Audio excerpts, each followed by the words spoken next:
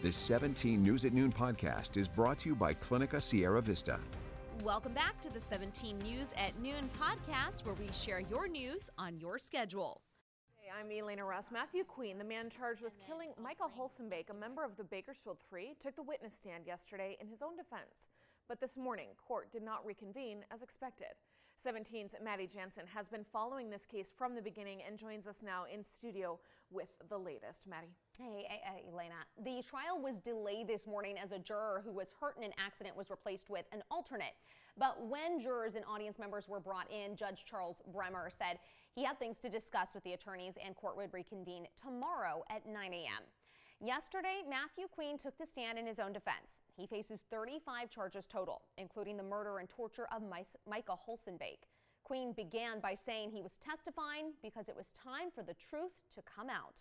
He talked about his job as an electrician and living at his home in Northwest Bakersfield with his 3 children, his mother, and his ex-wife.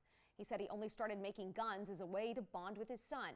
Queen addressed when he first started hanging out with the group that included Caleb Seiler, who testified earlier, Holsenbeek, and Bailey Despot, who became his girlfriend. He says that's when he relapsed and started using meth again. Queen said one night in March 2018, Holsenbeek came over to his house, and when Queen made a joke, Holsenbeek pulled out a gun. Queen said Holsenbeek was known for acting erratically at the time. He says Despot walked into the garage and Holsenbeek pointed the gun at her. That's when Queen tackled him. As he tried to restrain Holsenbeek, the alleged killer says Despot dropped a 40-pound dumbbell on Holsenbeek's head, killing him. Queen, his voice wavering, said his biggest fear was his 4-year-old child walking in and seeing a dead man in his garage. He says it was at this point that Despot devised the plan to take Holsenbeek's body to Matthew Van de Castiel's garage to dismember and dispose of him. Holsenbeek's arm and later skull were found in the Kern River. Despot has been missing ever since. You can read much more about yesterday's testimony on our website, kget.com. Elena? And now to your 17 Crime Watch. 20 people have been arrested and 5 victims recovered in a multi-agency investigation of human trafficking and child exploitation here in Bakersfield. Kern County District Attorney Cynthia Zimmer says between April 20th and 23rd, 3 people were arrested for trying to contact juveniles for lewd purposes through social media and dating apps. One of those arrested was a lieutenant with the California Department of Corrections and Rehabilitation.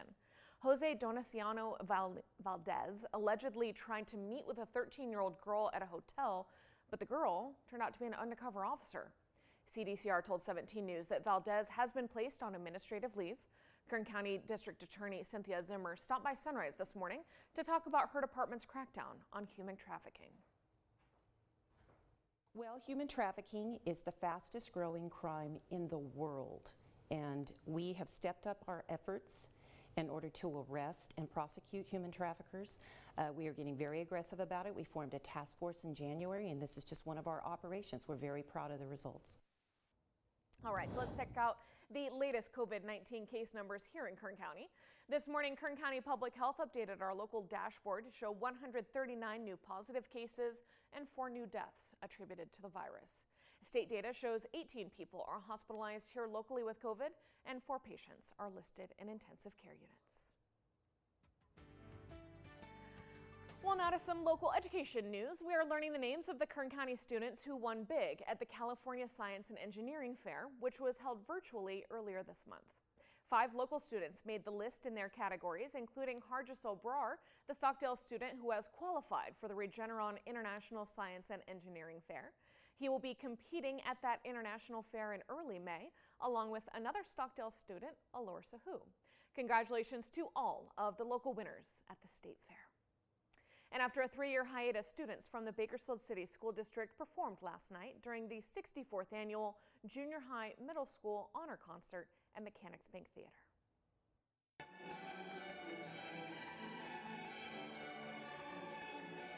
Well, the free event featured the best young musicians in the district's Junior High Middle School Honor Band, Honor Choir, and the Honor Orchestras.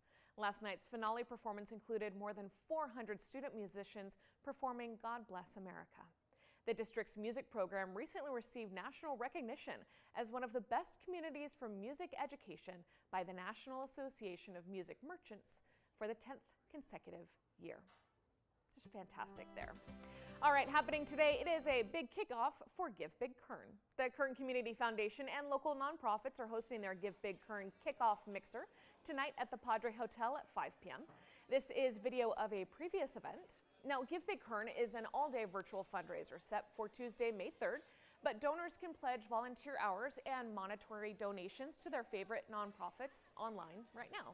This collaborative fundraising effort helps Kern's community-based organizations raise resources while also growing their visibility, capacity, and sustainability.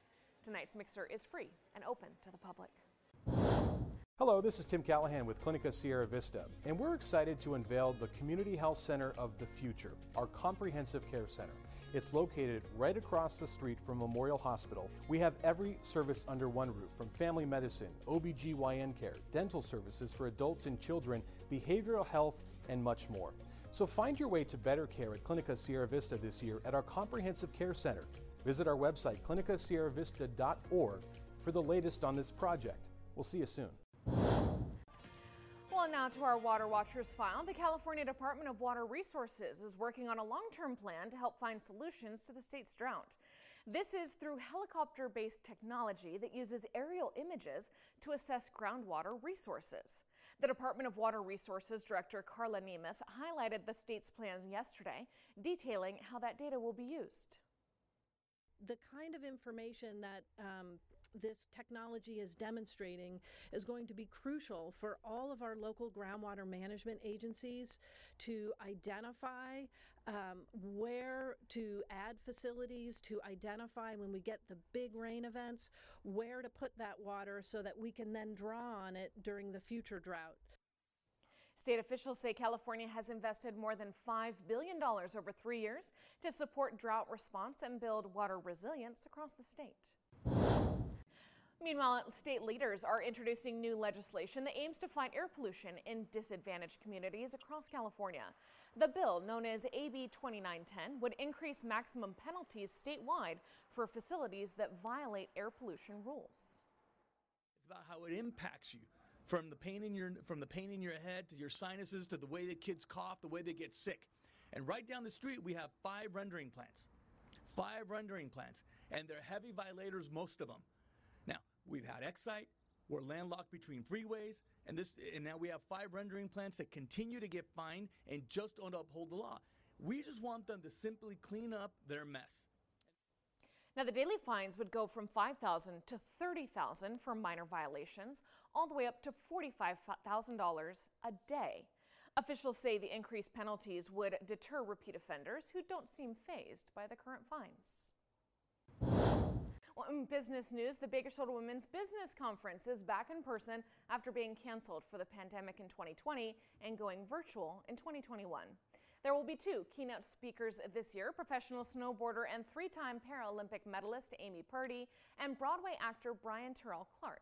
He is one of the longest-running actors to play George Washington in Hamilton on Broadway.